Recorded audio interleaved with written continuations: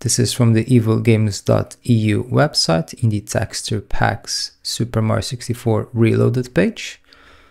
And then in here, make sure the Glide N64 is selected and then download the 4K HTS file.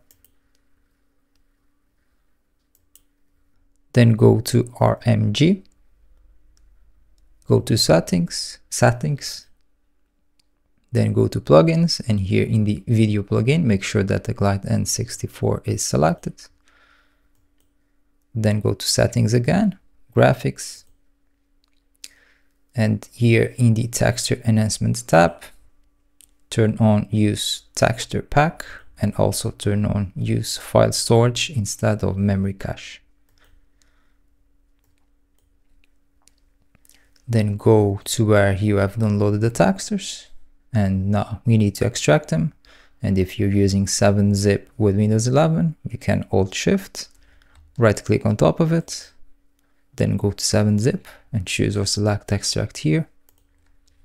Then copy or cut this file. This is the textures. Then go to your RMG folder, go inside of the cache folder again, and paste the textures or the texture file in here. The textures are now installed. Go back to RMG, run Super Mario 64, and the 4K textures should be working correctly.